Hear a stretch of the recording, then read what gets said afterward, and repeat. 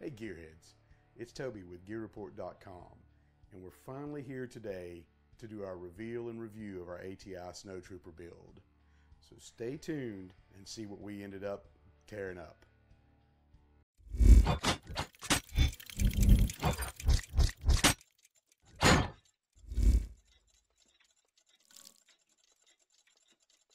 Alright guys, so are you ready?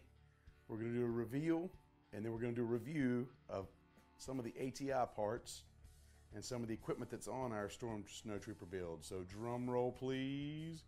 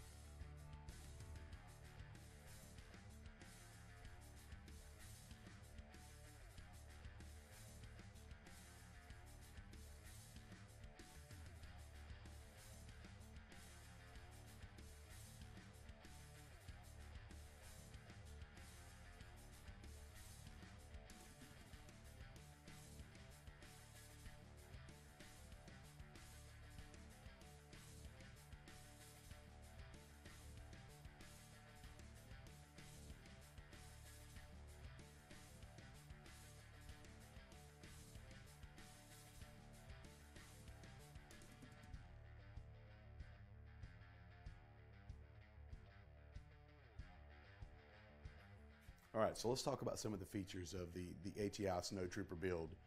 You saw a little montage there of what the gun looked like as a Spike's tactical AR15, and then as what it looked like during some of the build process of dressing it up to get it to where the end product is. So now I want to take it down, just go through a couple things for you. First things first, I want to show that the firearm is in fact unloaded.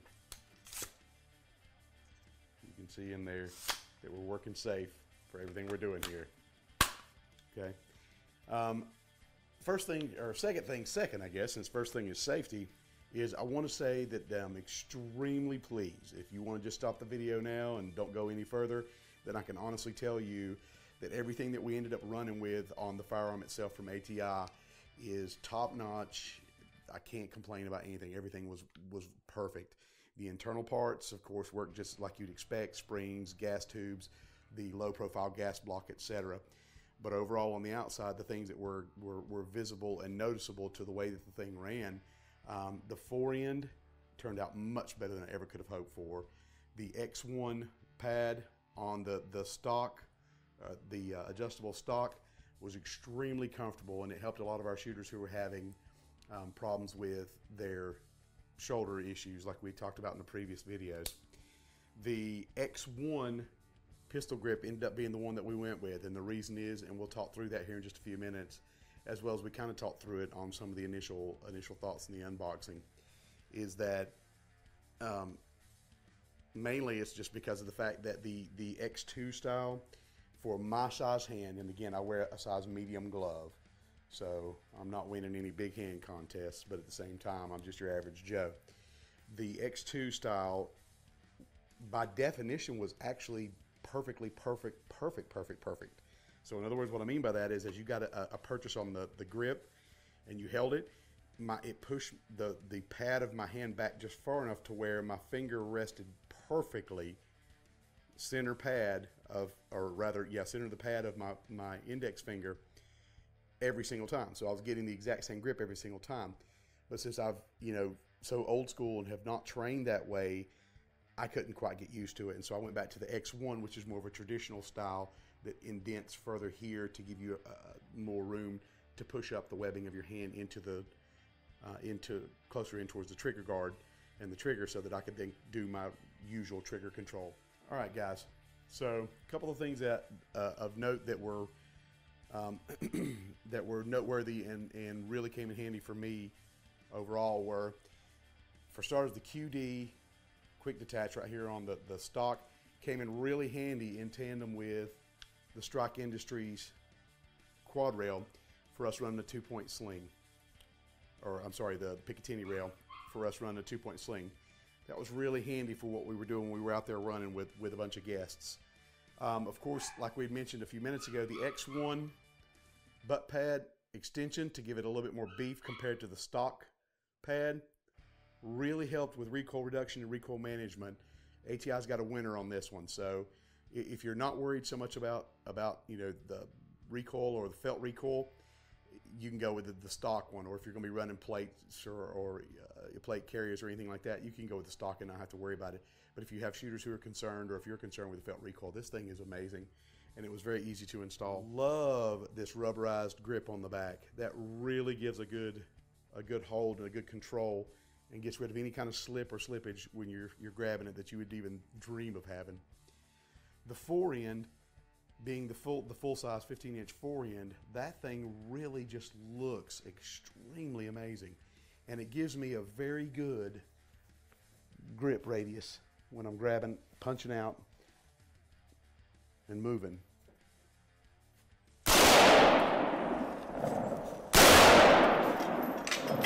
We killed the chain first shot. Not supposed to shoot that one. Not supposed to shoot the chain. I was aiming for the chain. That's rule number 2. That was totally ninja. I was aiming for the chain and took it out. Awesome. That trigger puts chains, bro. Yeah, baby. All right. Okay, guys. So another few things to talk about here. I do want to point out that the forend, when I went to attach and line up the Picatinny from the existing upper to the Picatinny of the forend, I really had to torque this thing down. Really had to torque it down to get it to line up perfectly level. It was off just a bit counterclockwise, so I had to really kind of dig in there and give it a hard time to get it to line up. That said, though, once I got it set in place, it did set. I personally did not have to use the spacers that came with it to get it to line up front to back, so that wasn't a problem for me. Other than that, though, this forend, I mean, it's just worked perfect. I ran a couple of I tossed a couple of accessories on the top rail just to see how it would work. Nothing happened other than me kind of tearing some of the gun skins there. You can see that the M-LOK covers, they fit just perfectly standard for an M-LOK. Overall, I'm very pleased with the weight. I'm pleased with the length. I'm pleased with the maneuverability and control that it gives. It's just a great product. The muzzle brake is absolutely vicious. That thing is just sexy. Now, that said, though, what it did do, as you can see, is the muzzle blast, and I intentionally haven't cleaned it yet. I wanted to leave some of the gunpowder and residue on there. You can see that it does push the blast out to the sides instead of, and a little to the top and none to the bottom. So there wasn't a noticeable muzzle rise control. It was more just a flash control where it was pushing the flash out to the left or to the right, and a little, or pushing the blast out to the left or to the right, and very little upwards. So if you were standing beside of me, people were having a chuckle about how much it was throwing out to the side. So kudos to them on that. Of course, the Amend 2 magazines worked flawlessly, as you would expect.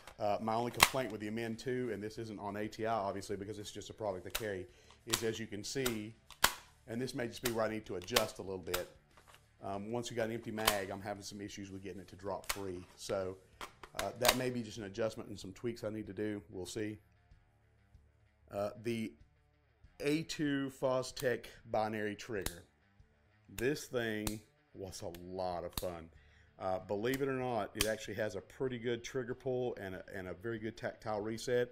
So just using it as a standard semi-auto trigger without using it in binary or echo mode alone was amazing. I mean, it's on par with some of the nicer drop-in triggers that you would pay a lot more,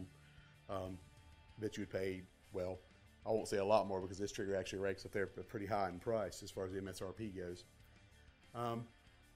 Let's talk about the whole shot sights for a second. So I didn't actually get a chance to test those at all. And the reason I didn't get a chance to test them is because of the height of them, the height over bore. So since I was using the EOTech and was wanting to set it up for a co-witness style, I didn't actually get to use them at all because they actually stand up too high. And I don't know if that'll show up very well on the camera there, but they actually stand up well above center. So center of EOTech is here, Center of the whole hole is just up a bit. So I wasn't able to get the co-witness going for that. What I did is I dialed the front sight post down as absolute far as it would go, and still, you know, needed to go down more to get it to line up. So what I'll have to do is I'm going to have to take that EOTech completely off, or I'm going to have to do a little play and like turn the EOTech off and try to get those sighted in. Maybe I can come back and talk about it a little more if anybody's interested some other day, but that didn't work out too good for me. The Magpul low profile grip on the front, love that thing. That thing is awesome. Like I said, it gives you a really good control, really good reach. Overall, bottom line is I'm extremely pleased with everything from ATI. Appreciate them partnering with us on this build. Very happy the way it turned out. So if there's anything that we've seen or done here on some of this review that we didn't give you enough details on, or that you're curious about, or that you're wondering about, let us know. Comment below and tell us, hey, you dropped the ball, man. Let me know. I wanted to hear about that UTG light laser combo. You know, is that a good cheap solution or whatever? Like, subscribe, follow us here on YouTube. Keep us going. Help us to continue to help you to make those decisions before you spend your money, your hard-earned money, on products. Keep going to the range, keep having fun, and until we see you out there on the range, you keep living your dream.